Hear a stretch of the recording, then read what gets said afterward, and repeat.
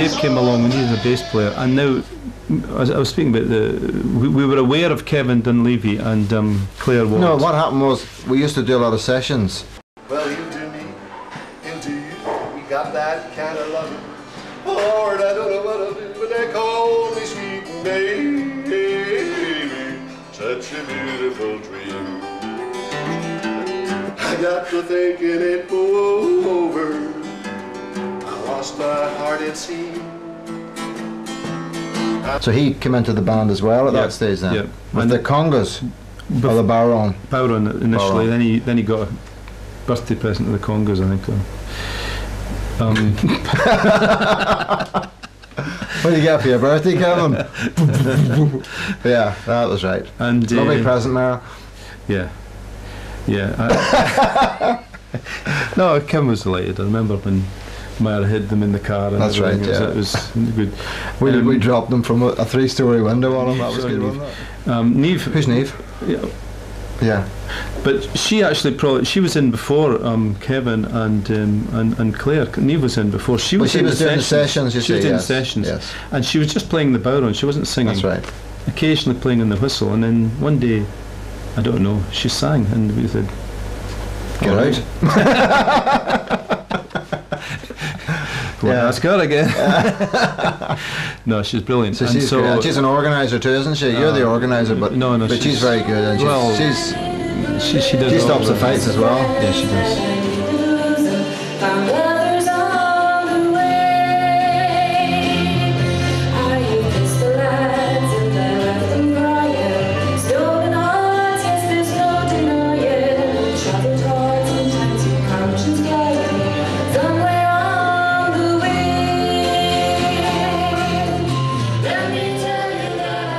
Dave came along and he was the punk bass.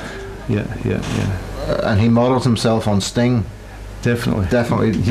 He's a great fan of Sting, yes. And loves Sting. Yeah, so he was great. And the only problem with Dave is that when he had a few beers, his timing went. So we always had to make sure that we rationed him so that the 2 beers was near the end of the gig, and then he could do what he liked. Isn't that true? That's true. Yeah. And he was renowned for wearing very strange headgear. And getting weird tattoos all over his body. Weird tattoos, and something else as well. Leather? Leather and funny shoes. Funny shoes. Yeah. Famous for funny shoes. Funny shoes. Couldn't play the bass, but shoe fetish, basically, yes. Yeah.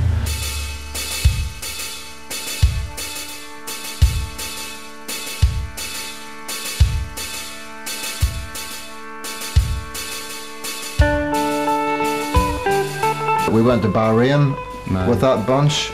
I think Jed and Karen and Karina came later, and that was the 3rd time in Bahrain, because we went 3 times to Bahrain and we got our instruments impounded at the airport every single time. And who had to sit with the instruments while everybody else was getting pissed? Was it you? Only once. Yeah, I was left on my own the first time, and it was about 6 hours. Yeah, it's only 6 hours. I've forgotten that. It's only 6 hours. The second time. When I arrived and everyone was pissed. They're all in a good mood. There was me. The children watching this DVD. Sorry about it. You only come to town about twice a year. And the other one was we played on the Quiche Air. Quiche Air. We went onto the airplane, this little rickety Iran Air thing, Quiche Air. With all our hand luggage, instruments, and there was absolutely no room to store them. There was no room. So we had to take them on with us. And this girl, lovely girl, on the way in, she says, "Oh, are you going to play for us?" And we went, yeah. And then we were halfway through the flight and she says, "When are you going to play?" And we thought, "Oh, I thought you were joking." And then so we did a whistle, a fiddle, baron, and that's it. So we've got photographs of us playing on Quiche Air, in-house entertainment. Bought it at an auction at the Mason's Club.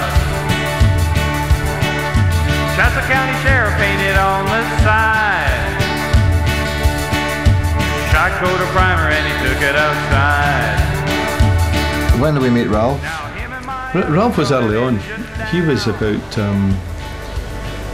very early on. I mean, I'm talking about when we were still playing. Andy was still. And when Chris was still there. He was there at the same time. So we met Ralph and Rosemary. We played in their villa. That's right, we played in their villa.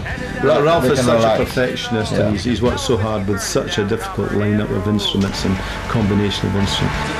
You are working on this, aren't you, right now? if I knew I'd put the shades on, it would look cool. I'm actually a famous blind blues singer. Rebecca was married to Chris the drummer, Yeah. and she acted as our manager. Yeah. That's your agent. Can you hold on? It's not. It is. It's not. Okay. It is. Yeah. Anyway, Rebecca kept us on, and she organised our gig. Copperhead Road.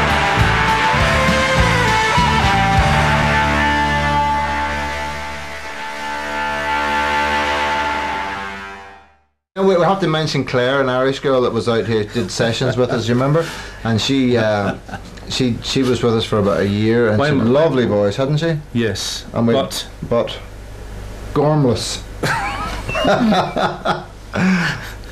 Where's my key? Where's my guitar? Where's my head? Plectrum? Where's my capo? Where are we going now? Where's your capo? Where's your and where's the lick? capo I borrowed from you? And where's my Where's my teeth? where's my friend? Oh dear. Head hangs low, the child is taking over. The violence causes silence. Who are we mistaken? But you see, it's not me, it's not my family. In your head, they are fighting.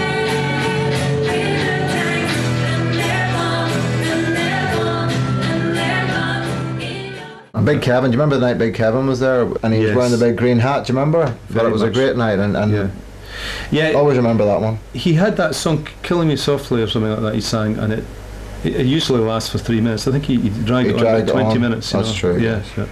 And I hope you like my hat.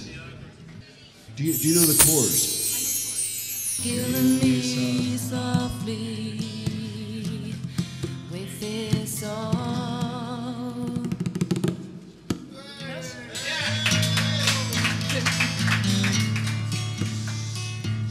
We're not finished yet.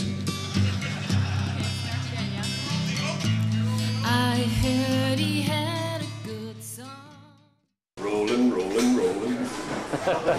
What worries me most about the future is Jed, Why? because he's going to want to He play wants that to play the flute. flute. You know what I would do? No.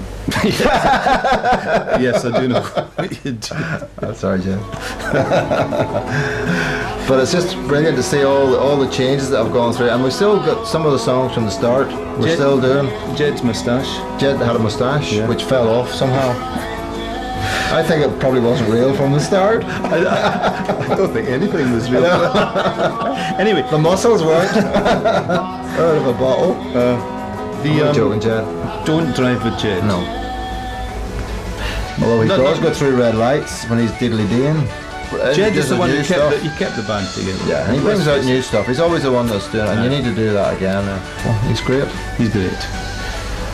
And Trevor, we discovered him in the Speakeasy sessions, and he was not playing the bass, and it came to us as quite a surprise that he was a very, very good bass guitarist. Stop punching that damn thing at me. He filled the gap beautifully once Dave had left.